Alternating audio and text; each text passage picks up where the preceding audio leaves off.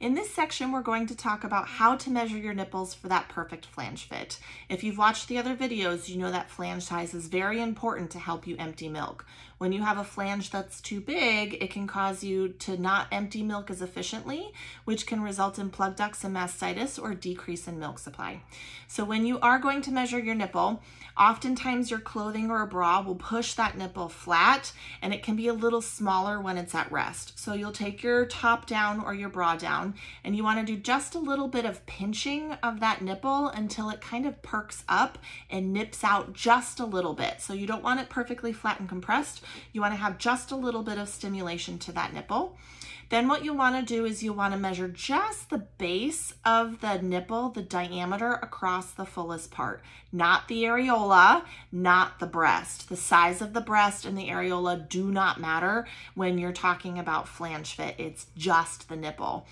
So you'll want to measure that diameter. There are some nipple rulers that you can purchase online. If you have an art stencil that's concentric circles, meaning they have 1 to 36 millimeter circles, where they have every circle size and diameter, you can get one of those rulers and find exactly how many millimeters your nipple is. You can also just use a regular ruler.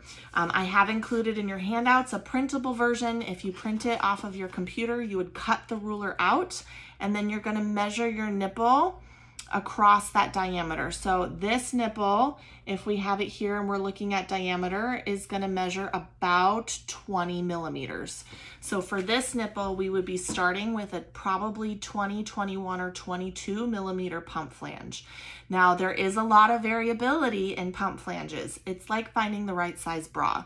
A 36D across 3 different brands, depending on the cut, the strap, the fullness, the cup inside, can make a real big difference even though the measurement says the same. So a lot of factors go into play. How dense or elastic is your nipple? How long or short is your nipple?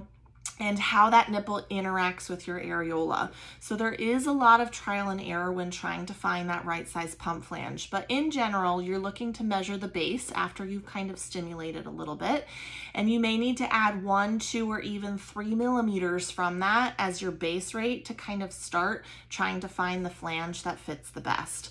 So that's how I typically will do them in my consultations. Now you know.